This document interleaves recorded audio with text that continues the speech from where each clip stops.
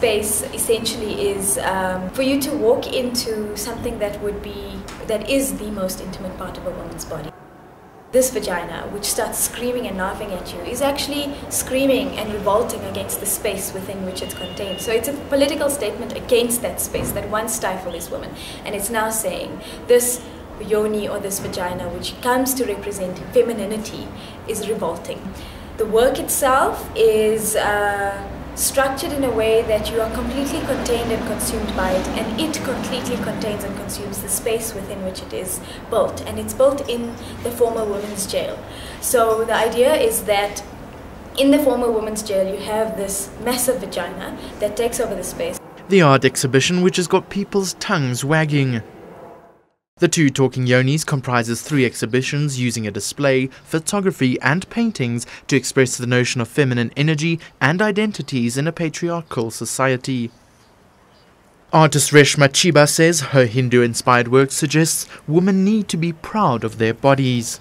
It's about looking at the idea of the vagina or the yoni as a space of female power, and this really stems from research that I've done over the years looking at the Hindu goddess Kali, who I have researched and looked at and represented as a form of female defiance. But the exhibition has received some harsh responses. I find it a little bit absurd. I think it's absurd, obscene, and only people, I don't even call them artists, do these kind of things that want publicity, that's all. Things that are supposed to be private, she's bringing it out into the open. I think it's just degrading to women. She has made a mockery of my grandmother, my mother, my wife and my sisters. And she must stop saying it empowers women. The artist says she welcomes criticism. After you look at it and you don't like it, that's fine. You're allowed to draw your conclusion, but at least make an effort to engage with it before judging it.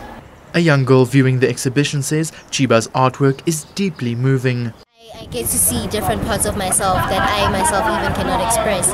Like there's one picture in there of a woman menstruating on the ground. You know, it just shows how earthly we are, you know, how we can connect with things like the moon, the earth, like we are in connection. I mean, being woman itself is intense, you know, so seeing such things, it's not intense at all. The different parts of the exhibition end between the 25th and 31st of August. Reinart, Toerien, Eyewitness News, Braamfontein. Eyewitness News, in touch, in tune and independent. For the latest, log on to ewn.co.za or ewn.mobi.